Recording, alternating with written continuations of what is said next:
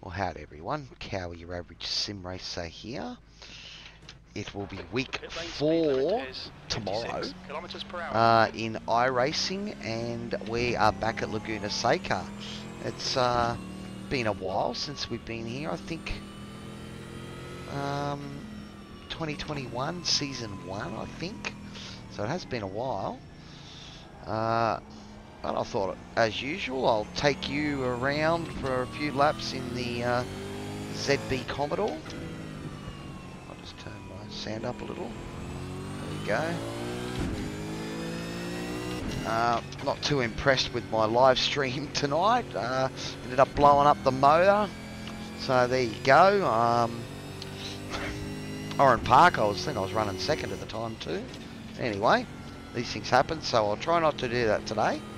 But Laguna Seca raced here on Sunday night for the Sim Racing World League that I'm in, and that was good fun. I think I finished 12th or 13th. I had a big moment in the Corkscrew, and I had the wheel do a USB disconnect on me and throw me into the wall. So I will be sending it back. Tomorrow is the big day that we're pulling the rig apart and trying to reinforce it and get rid of the bit of flex that I've got in the rig at the moment. Alright, anyway, we're coming around near the last part of the lap. Now to set up sort of this last corner, you're looking to brake at about 2.5, and there's a line on the right there. Back to second and really try and get on the gas as early as you can. You can use a fair bit of that runoff. Alright, so as we come up over the hill, the Andretti hairpin, we're looking to brake. There's a line just before the sign there. That's when we're going to start to apply the brake. Back to second. Now you want to try and get a really good exit out of here. Notice I sort of tried to go wide and use double apex. We're going to brake at about 2 or about maybe 1.5, but probably closer to the 2. Alright, same here. We're going to brake at about the 2, just so we can get the car turned in and try to carry as much speed as we can. You can see there, now that's the first peril, braking at about the 3, back to third, and see we've missed the apex there as well. Alright, so you can see where there's a couple of areas where you need to be precise. Braking at about 2.5, back to 4th, and then you can get on the gas and carry some nice speed. Now this is a tricky corner. There's a line just after the curving. That's where you want to brake. If you're going back to second now, you've got to be really careful with the brake and don't cut that corner there too much or you'll get a slowdown. I found that one out the other night too. Right, trying to coast sort of around here, keep a bit of throttle on so you can maintain speed. And again, braking at about 1.5. You see at the moment, she's pretty hot out there. I think 42 degrees. Because the practice servers aren't actually up yet, they start tomorrow. I've gone out and sort of just done a usual hot track practice that I've done. So hopefully it's a bit cooler this week in the officials. Oh, let's try that again. So again, braking just at that line or maybe just a touch after it. Trying to get the car in there.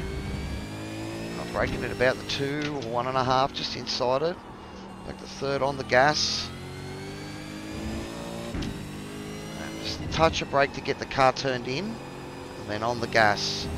Okay, we did that a bit better this time. You can see already we're a couple of seconds up. Braking at 3. See if we can hit the apex again properly this time. Alright. Brake a bit closer to the 2 that time. Carried some good pace through there.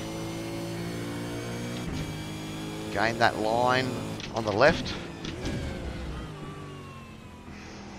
I'm sure you could probably experiment with carrying a bit more speed up over that rise, but it's quite dangerous. And the Corkscrew is a corner you really want to respect. Alright, turn in a bit better there.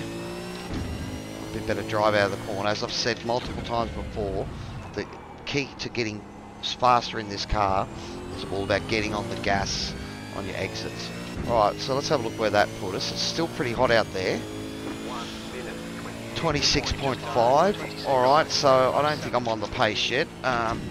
I am just out on a full fuel load, so this is race setup, not qualifying. But what we'll do is we'll bring it around and I'll show you the pit entry.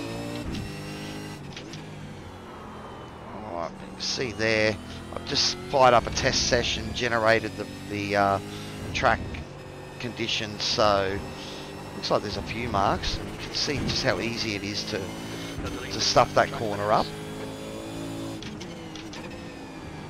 And this is one, if you get it right, there's a chance you're making a move up the inside. Alright, right at the 2, I broke down, and you can see that. It's probably just a tiny bit too late, and you go out there, all manner of trouble. Alright, and you look at how much that cost me, at least probably a second and a half, maybe 2, with that little off. Oh, I should actually try to cut that and show you the slowdown there, but you really don't want to cut that corner at the top of the hill. You get away with an off track at the bottom, where it won't cost you a slowdown, but cut it at the top there. Alright, here we're looking to brake basically just before that yellow line there.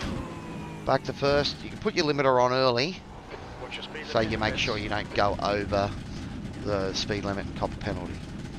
Alrighty guys, well there's a quick look at Laguna Seca.